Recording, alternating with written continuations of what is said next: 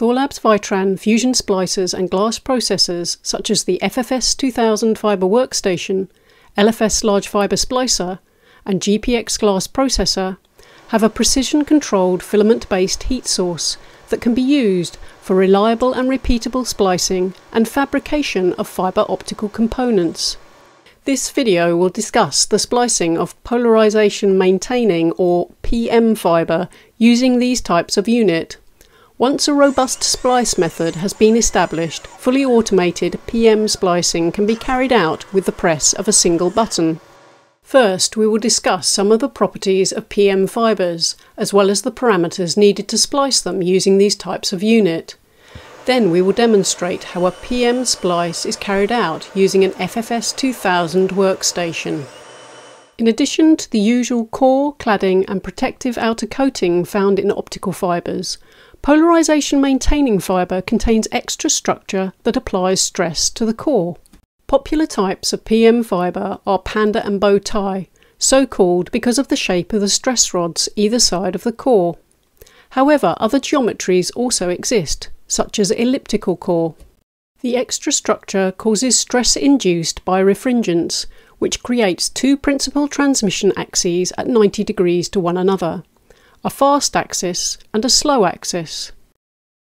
Linearly polarized light launched into the fiber that is aligned to one of these axes will maintain its polarization direction while it propagates along the fiber, even if the fiber experiences external deformation. Polarized light will not maintain its polarization direction as it travels along non-PM fiber.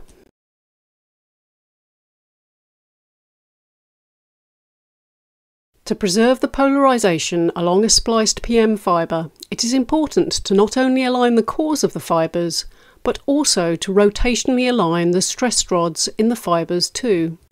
Once fully aligned, heat can then be applied to produce a low-loss splice with a high polarization extinction ratio.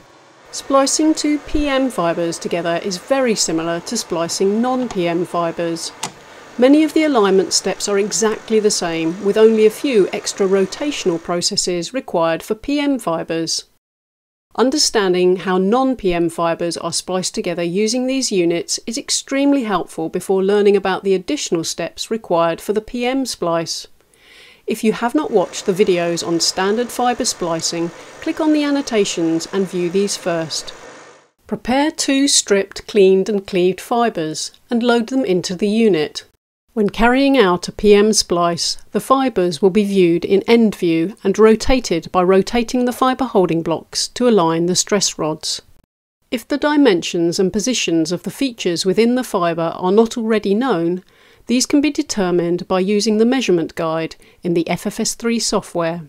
To select the method for PM alignment, select PM alignment configuration in the Splice menu in the software.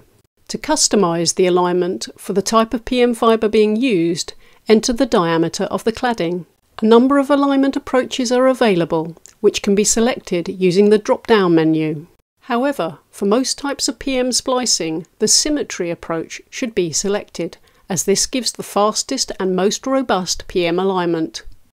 Even though the graphic shows bow tie fiber, the symmetry approach works for all types of stress rod configuration, and many other structured fiber geometries such as photonic crystal.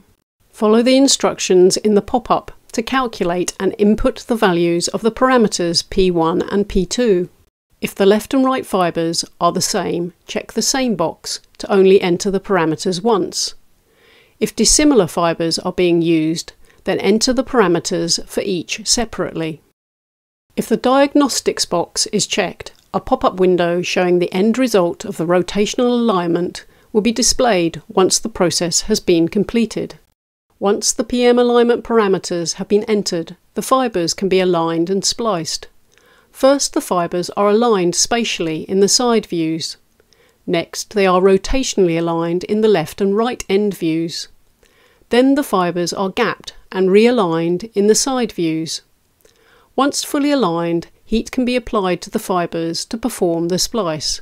As with a non-PM splice, first, in front view, focus the right fiber and align it to the left. Then, in back view, focus the left fiber and align it to the right fibre.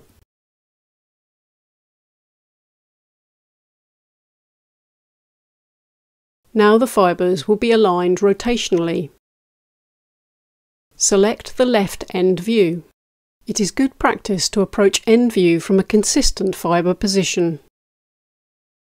Ensure that for both end views the fibre is in focus and exposed correctly before aligning.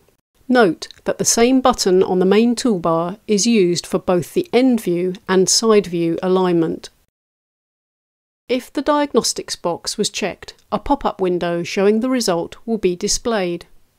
A successful alignment will rotate the fibre so that the stress rods are horizontal in the on-screen image.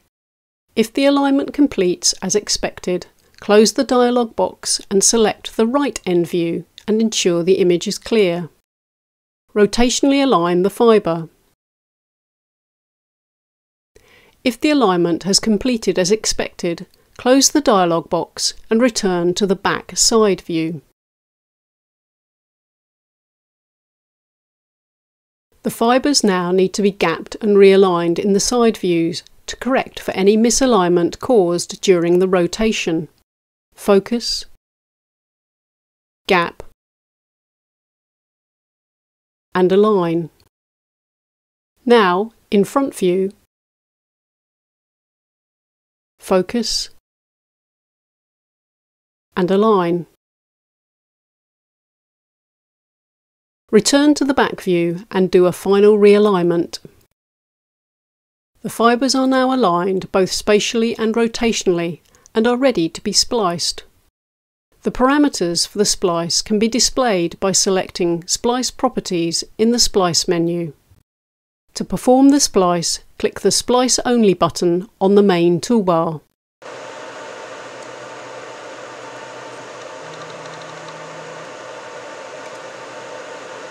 Once the splice has been completed, it can be viewed in the side views.